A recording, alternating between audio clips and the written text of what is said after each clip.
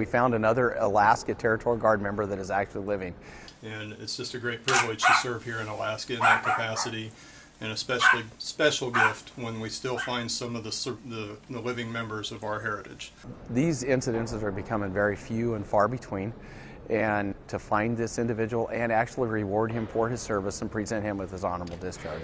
This actually has two reasons why it is so important. The first reason is to recognize the individual for their service, because they were released in 1947 without any discharge documents whatsoever and without even a recognition of their service. And this allows that individual to be recognized for the service that they did for our country. The second reason is to help with the youth that are in our communities to have a little bit of an identity back to their grandfathers, to let them know exactly what they had done for them. This is a very special coin. Very few people get this. Only 23 has been issued.